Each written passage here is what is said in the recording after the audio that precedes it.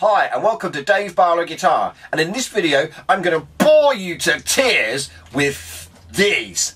This is a tuner, and most people don't think tuners are that important. These type of tuners, they kind of are, really. Some tuners are really cheap, like this one, and they work great by the way, and some tuners are really expensive. And really, I kind of wanted to look into the reason why that may be. Now, I haven't got a whole plethora of tuners to show you, but I've got 3 very good examples of tuners and why one would use that particular tuner or not, as the case may be.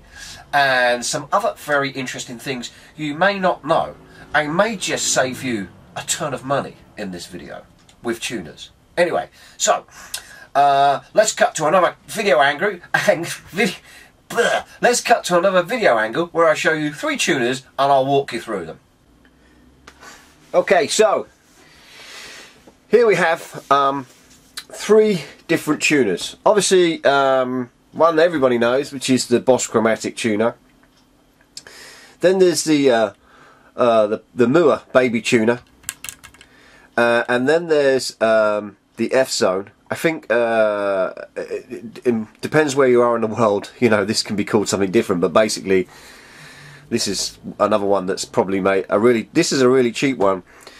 That's you know, this is just a really cheap version of, you know, a chromatic tuner.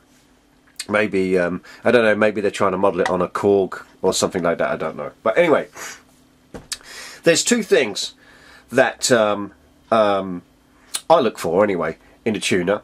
The first thing I look for in a tuner is that usually where I'm playing, it's usually a dark stage, so anything that's got light on it is good. So all these are quite good. So when you're tuning, I can only show you 2 tuners working at a time due to bypass and stuff like that. So if I just turn that off, you can see then these 2 working. Yeah, switch that on. You'll see these 2 working. So is there a big difference between this one, and this one? Obviously the price difference is massive.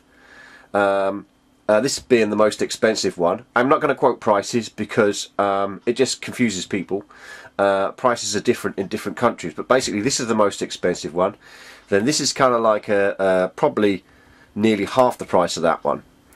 And this one is actually probably half the price of this one. So very interesting. I mean, this is like so cheap. I don't know how they can make it so cheaply, but we shall find out. So first of all, the only way to test them, I suppose, is to do some tuning. But let me tell you a story. I bought this first. This was something I used because all guitarists used it, and it does lots of things. You can run it chromatically. You can run it in like guitar mode, which is here, which tells you the string number, or you can run it chromatically by pressing this button here, and it runs chromatically, so it gives you the notes rather than the string numbers. Also, you can set it up so it's flat. Many guitarists tune flat in their bands, and that allows you to do that as well. It does other things, but you know, basically that's it. This one can do the same as this. Basically, it can do the same by changing the pitch, or you can hit the flat button. I find that confusing, so I don't bother with that. This one is a little bit more simplified, where basically you switch it on and you tune, chromatically to whatever note you're looking to achieve. Now, as you can see, I'm tuning. The thing I find with this tuner and this tuner is when you're tuning, they're very responsive. Right, here's an 8, and they pretty much work together. As you can see, as I'm tuning, they pretty much work. This is all very boring stuff, right? I know, it's very boring. But here's the thing, right? If you're playing a gig and you're doing a festival and you're outdoors and it's the daytime and it's a sunny day, you ain't going to see this. You can't see the lights. They're not bright enough. You can see this really easily in daylight. but you can't see that. So there's a couple of things to bear in mind. Obviously, you might not play outside much, so it won't be such a big deal. So there you go. Let's have a look at this other tuner. It's tuned away. Here we go. Let's just take it off the tune a little bit. Here we go. I'm going to tune to A. Watch this. You'll notice, you may notice, you may not notice, but this is much quicker at tuning, at giving you a response, than this is. Not by much, but this is just a little bit faster.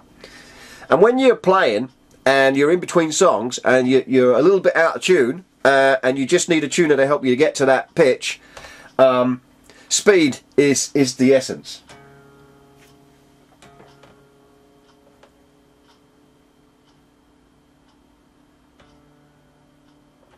There, you can see it's hit it there already. Let's just do a little, tweak it a little bit more.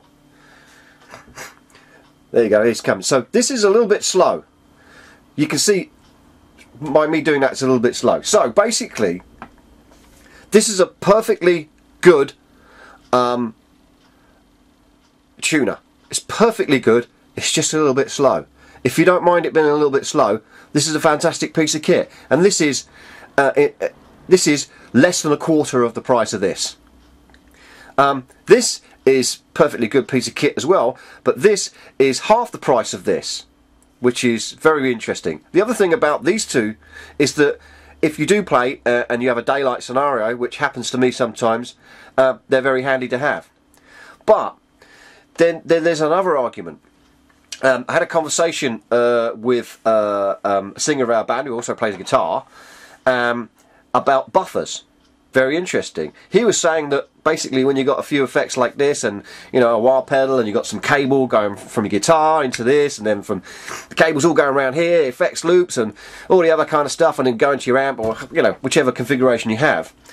The problem is you get a degradation in your sound quality, i.e. what happens is the top end of your guitar sound, when it gets to your amp, you lose that top end sparkle from your guitar. Now some guitarists, especially of old, are not worried about losing that little bit of top end sparkle. Where other purists, perhaps they are. They really miss it from their sound. So what people do is they'll go and buy a buffer, which probably costs the same amount as what this would cost, in some cases. So which is very interesting. But what some people don't realise is that this Boss, and I think all Boss pedals, have a buffer built in. So in that scenario, this is by far the better purchase than this and this, because it has that buffer in. Maybe you knew that, maybe you don't. You didn't know that, but I just thought I'd bring that up because it's a very interesting subject. So anyway, you can hear the difference. It doesn't matter which Boss pedal you have. All Boss pedals have this buffer in. You only need one Boss pedal at the beginning of the chain to enable that buffer to be of effect to your rig, your entire floor pedal setup. So hopefully that's given you a little bit of food for thought.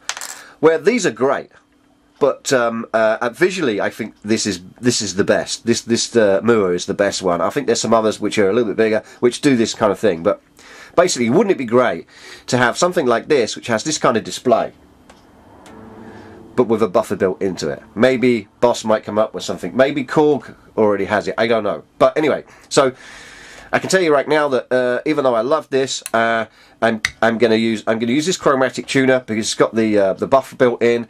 It makes my sound better, and basically that's the end of it. That is it. Okay, so that's tuners. Pretty boring subject, but I made it slightly interesting, I hope. Anyway, if you liked the video, subscribe, put some comments in the bottom, and I'll catch you later.